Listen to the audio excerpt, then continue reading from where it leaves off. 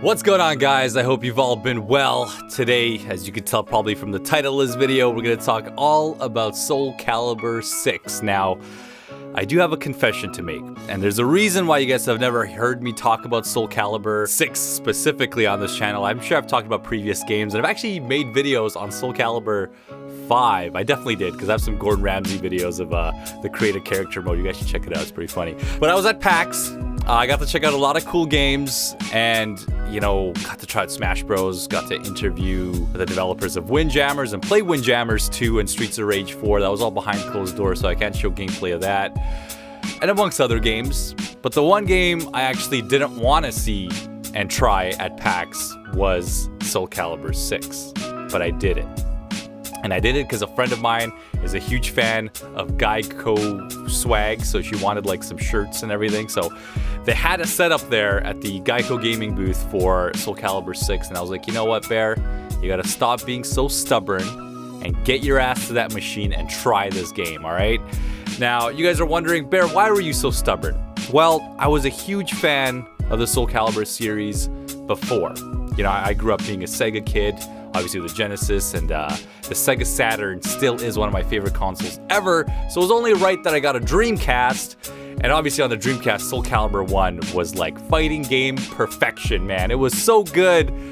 SoulCalibur 2 was just where I feel like it really hit mainstream, right? Because they had that crazy marketing with Spawn, Link, and Heihachi in it. I have all 3 physical versions actually in the other room. I had to get them all because I was such a fan of that game. And then SoulCalibur 3 was good too. Obviously Zasalamel was added. They had that story mode, which was kind of like, had this RPG element to it. At the point where it got downhill for me was SoulCalibur 4 and 5. And I don't know what it was about those games. I felt like they weren't really pushing the bar enough with the series. You know, SoulCalibur 4 was still playable for me, but it was like when 5 came out where I was like, okay, I need to stop giving them my money. And I know that's harsh. And you guys like, Beirudi, shut the fuck up.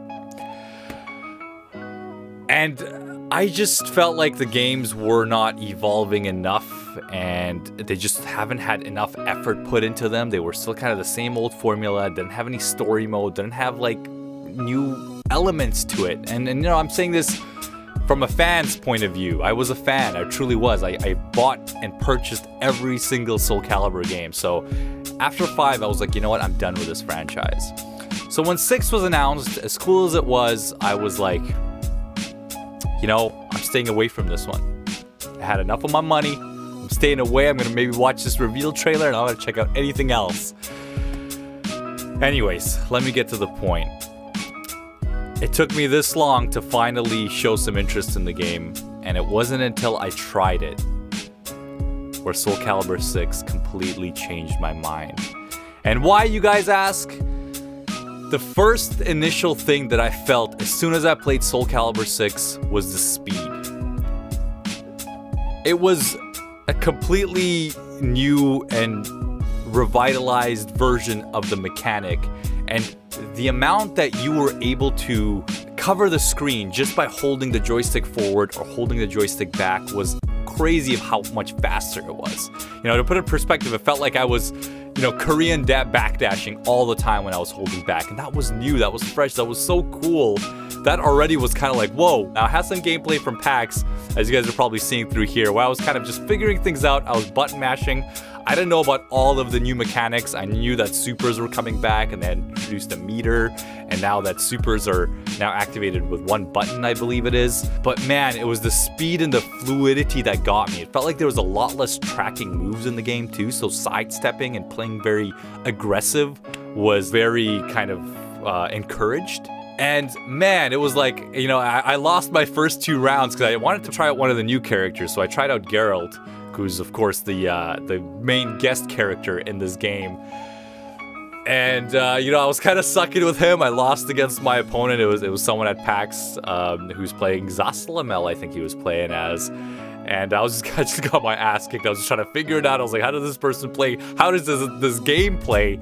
But it was by the 3rd round where I was like, oh, okay, I'm understanding this. I'm remembering SoulCalibur again, but I started to really utilize the speed to my advantage and how I was able to like go in and out and fake the opponent out. I remember the life bars being low And I remember just moving up to my opponent and just covering space so quickly and then going for a counter and then just getting the win that way. And it was so cool and satisfying that I was able to play mind games just with moving, you know, like Smash Brothers players know that with wave dashing, at least Melee players, I should say.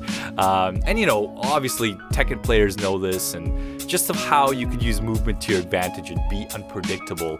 And this game completely had that, which I don't know, I just didn't expect from a SoulCalibur game. There's also the new reversal edge mechanic. It's like the Injustice breaks, you know, when you kind of have this little slow-mo and you both kind of can choose what to do. Except this time it's rock, paper, scissors, but like ×5. Like there's so many options. I think there's 3 attack options you can go for and like 5 defense options. So after a certain period, I think I was just going for backdash a lot of the time just to kind of avoid the situation. I didn't want to play rock, paper, scissors. I wanted to win my matches.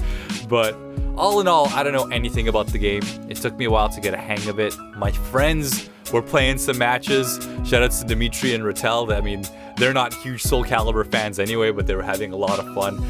It's great that you can just get away with button mashing in these games, but there's still that depth if you look for it. Oh, the ring out! Oh! Damn. Yo, this game sucks. But I really think SoulCalibur VI, and I can't believe I'm saying this, is actually a very new direction for the franchise in a positive way. And obviously this is coming from someone who pretty much gave up on the franchise, and I thought I fully did. And it goes to show that I should never be stubborn with any game release. I apologize for the footage. I know that we didn't look fantastic in this gameplay, but I was trying out some of the new characters and give SoulCalibur VI a chance. I mean, at least I think I am now after trying it.